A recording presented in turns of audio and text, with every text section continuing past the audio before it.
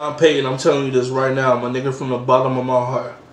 I don't know who's going to see this video. I don't know who's going to come across this. I'm about to end this video short and simple because the Patriots Chiefs are up next. You need to shred a new one into those referees at your press conference. Go onto that podium with so much rage, so much fire in your heart and destroy them. They deserve it. 10 times out of 10, they deserve to be destroyed.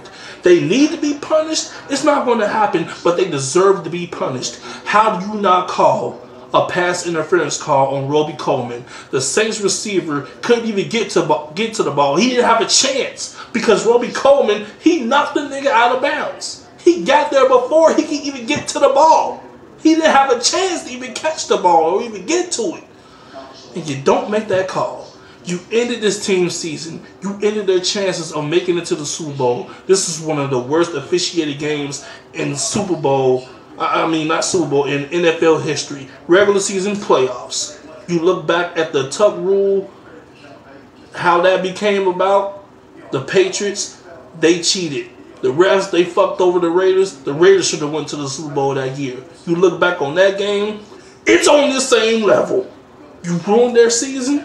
You ended their season. You sent the Rams to the Super Bowl knowing they did not deserve to get there. Shout out to Greg Zuerlein. He boomed that motherfucker. I ain't gonna lie, he boomed that field goal.